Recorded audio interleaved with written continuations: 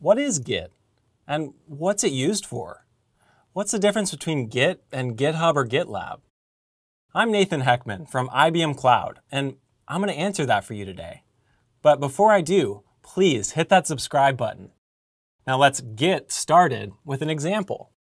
Let's say you work for a media streaming company, and you're tasked with building a music player app, right? So you want to be able to play music of all sorts of genres on a device.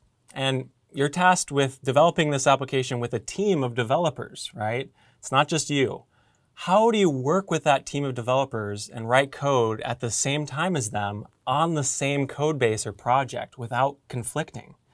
Well, that's where Git and GitHub or GitLab come in. So what is Git, right?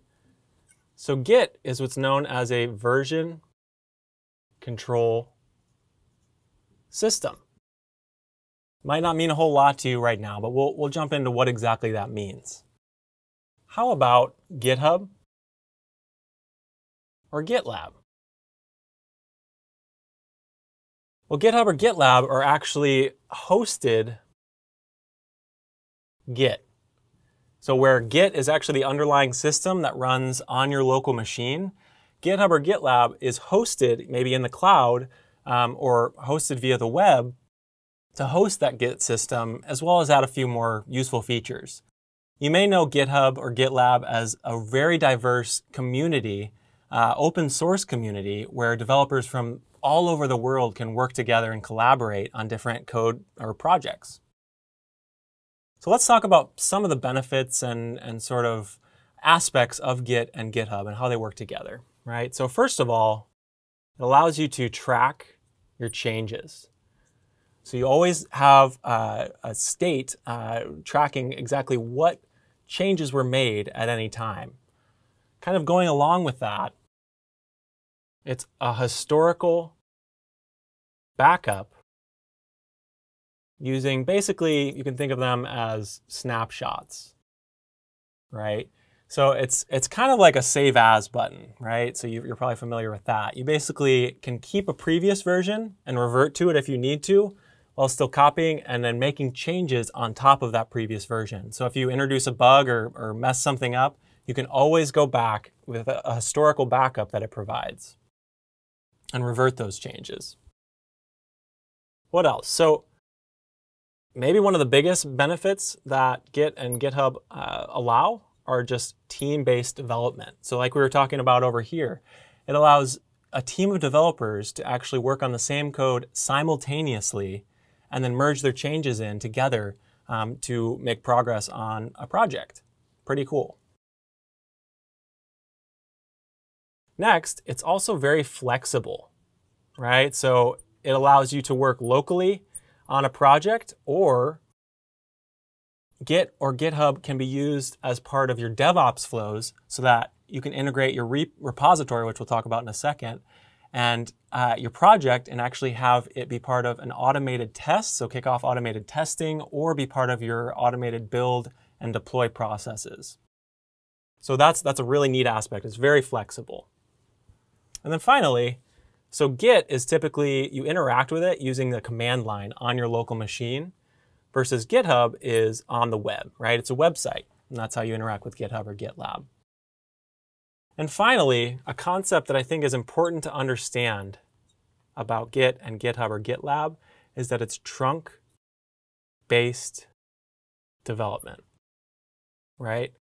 So what does that mean? Think of a trunk like a tree, right? So you have this main, you can think of main code, right?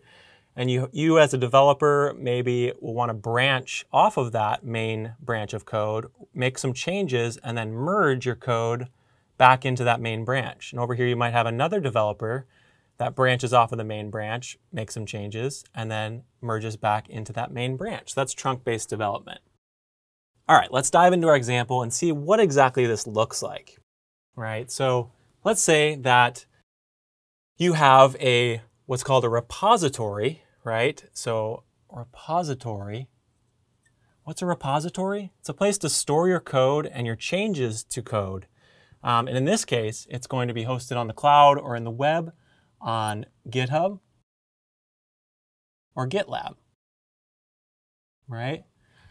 And at the same time, let's say over here that I want to work on this code base on my local machine, right? So how do I do that?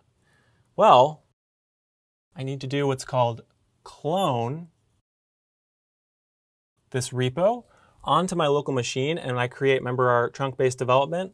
I create a branch of code called Nathan branch. So that's where I'm going to be making my changes to the code base. And let's say, well, what changes do I want to make, right? Well, I'm a huge bluegrass fan, okay? So I want to make the homepage of the application feature bluegrass. So down here, let's say that I have my application, and we call this our working copy. Okay, so this is where I'm going to actually be making changes to that working copy to feature bluegrass music on the application homepage. Great. And so once I'm happy with those changes, what I'm going to do is I'm going to actually commit them, say commit those changes to Nathan branch. And then once I'm happy there, everything's committed, I'm going to go ahead and push those changes back over to our cloud-hosted repo in GitHub, right? So I'm going to go ahead and push those changes. Perfect. Happy with that, right? Let's make it a little more complicated. So over here, my coworker, Greg, is also wanting to make some changes to the application home screen. And now he happens to be making these changes before I pushed up my bluegrass changes back to the we'll call this the main branch, right? So he doesn't have my changes yet. So when he clones down to his local machine, he wants to make some changes. He has a little different style preference for music. He's a huge rock fan, okay? And so over here on his working copy, he's going to make the home screen feature rock music, right? And so when he goes ahead and he makes those changes and then he commits them back to what we call Greg branch, he's happy with those changes. He wants to go ahead and merge those or push them back to the main branch, right? So let's see, what does he need to do in order to do that? Well, he'll actually need to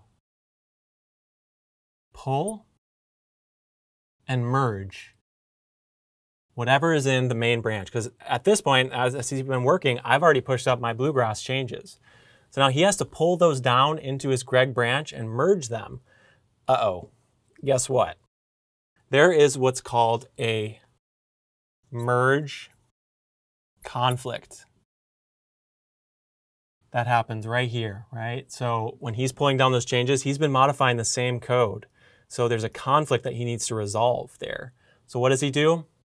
Like any good coworker, he compromises, right? So he makes the main screen of the app feature both bluegrass and rock. So he makes those changes in his branch, and he's ready to actually get those back in the main branch.